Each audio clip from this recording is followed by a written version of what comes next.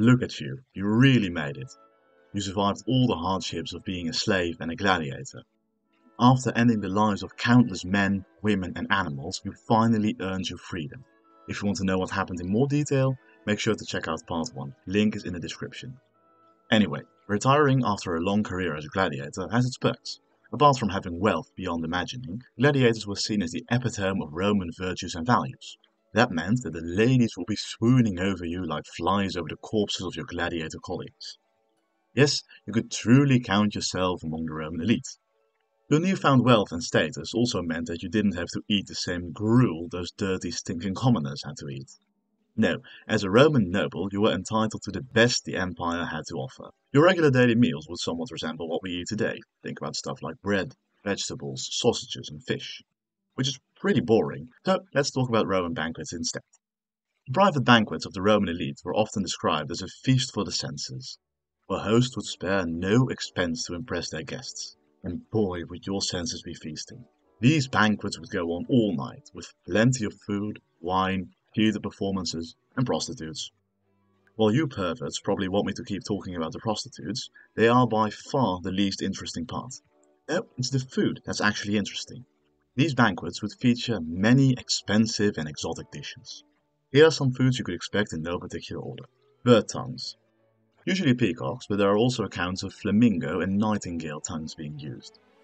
I understand the appeal of a mute peacock. After all, they sound just like flamboyant seagulls, with the only reason people keeping them around being critic privilege. But the idea of muting a nightingale, a bird renowned for its beautiful song, that's just evil. Anyway, let's move on to the other affronts to God the Romans might serve you. Another staple of a banquet would be exotic meats. Think about stuff like giraffe, hippo, lion, honestly just the entire cast of Madagascar and more. These animals might sound super over the top and honestly almost excessive enough to make even Slanesh uncomfortable. Don't get me wrong, it was, but there was some logic behind it. The Colosseum wasn't just a place where many gladiators and condemned criminals got turned into parked tents. Many animals suffered the same fate. And the Romans are anything if not efficient. After all, it would be a shame to let several tons of perfectly edible elephant meat go to waste now, wouldn't it? Okay, I had written about 2 extra pages on the weird food you could expect at such a banquet, and honestly I'm scared I even got that far. Maybe I'll include it in a later video, but for now I want to skip to what is in my opinion the most interesting thing served at these banquets. Fried, stuffed dormice. Yep, Tom and Jerry would look very different if it took place in ancient Rome. Jerry would be cut open, have his organs removed, his corpse would be dipped in honey, a mixture of pork and pine nuts would be put in the place where his organs just were, and he would be fried in extra virgin olive oil only to be eaten whole, his small bones delivering a satisfying crunch as a fat gout-ridden Roman chows down on him, only to pick up the desecrated corpse of another mouse before even having swallowed Jerry. Luckily, this barbaric food is not around anymore today, apart from parts of Slovenia and Croatia where it's still eaten. Anyway, I think we've had enough food for now. Let's go to your home. As a member of the Roman upper class, you don't have to live in the decrepit slums that the commoners live in. No, you are entitled to a beautiful villa. Look at that. Your atrium filled with beautiful white marble statues. Contrary to popular belief, Roman statues actually weren't white. They were painted. Recent studies found minuscule paint residue on multiple ancient Roman statues. So, for example, the Augustus of Prima Porta, one of the most famous Roman statues out there, wouldn't have looked like this, rather like this.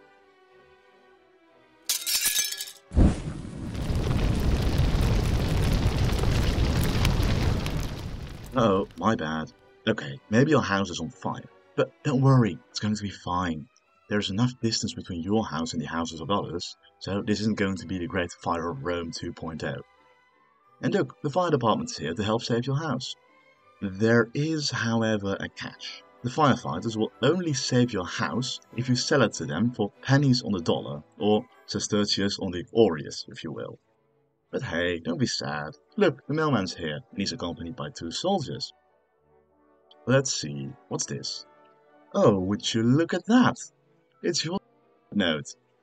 Apparently the emperor deemed your wealth and popularity a threat to his position and ordered your execution. Since you're a Roman citizen, you luckily won't get the same treatment Jesus, Saint Peter or Saint Andrew got.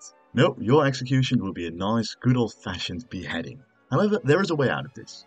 If you would kill yourself before your execution, then your name would retain its honor and all your belongings would go to your family instead of the state.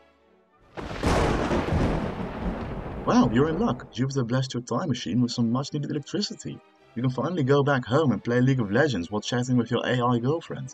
Or do you want to stay here and try your luck in another part of the Empire as a Legionnaire?